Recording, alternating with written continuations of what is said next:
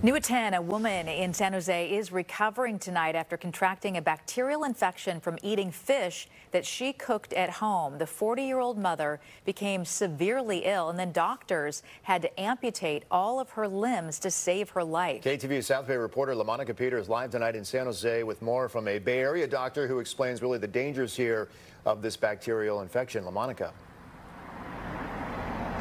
Laura Barajas is still fighting to survive. A family spokesperson says that they're not ready to talk about it, but people should know about this rare bacterial infection. When it occurs, it can be devastating. Family friend Anna Messina created this GoFundMe page late last week detailing what happened to 40-year-old Laura Barajas. The post says Barajas bought fish from a grocery store in San Jose and cooked it herself. The next day, she was admitted to a local hospital and diagnosed with Vibrio vulnificus, a bacterial infection. About 20% of people who get really sick from it die. So it's nothing to laugh at all. But fortunately, it's not common. Dr. John Swartzberg teaches at UC Berkeley School of Public Health and is not involved in this case.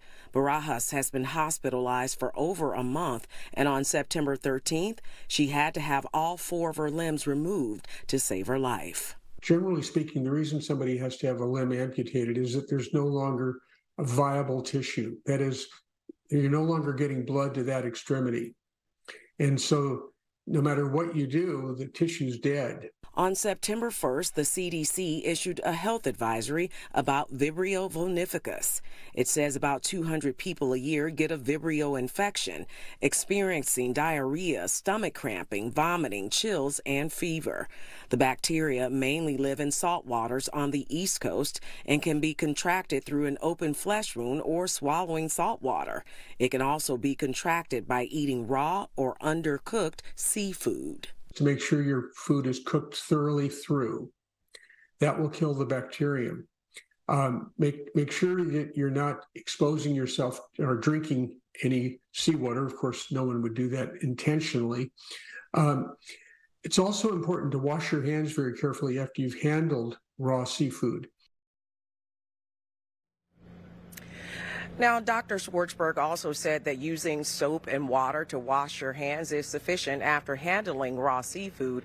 He also emphasized that these cases are rare, especially on the West Coast, but people should still take precautions. Julie, Mike? LaMonica Peters live tonight in San Jose. LaMonica, thank you.